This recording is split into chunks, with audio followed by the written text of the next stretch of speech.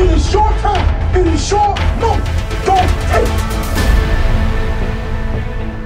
it. Somewhat quietly, Rutgers entered the Big Ten and came with a very, very nice 8-win season.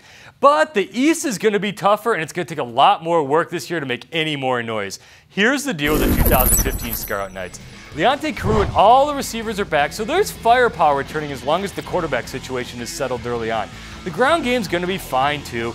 Everyone who finished with a positive running comes back.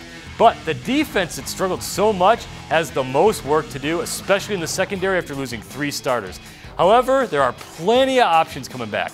Leading tackler Steve Longer returns, but 4 of the top 6 and 5 of the top 8 tacklers are all gone. And unfortunately, to win in the Big Ten, you got to be able to stop the run, and Rutgers didn't do that, finishing 106th in the nation, allowing 212 rushing yards per game. Fortunately, with Washington State, Penn State, and Kansas State in September, the stats are going to look really great, and then reality is going to set in. The Scarlet Knights, they start out the October part of the schedule against Michigan State, and they close it out with Ohio State and Wisconsin, and that's when the run defense numbers are going to rocket up the other way.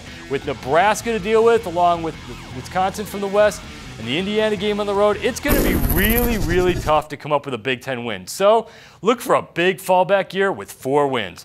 I'm Pete Fiutak. To dive deeper into the 2015 Scarlet Knights, check out the written preview on Campus Insiders.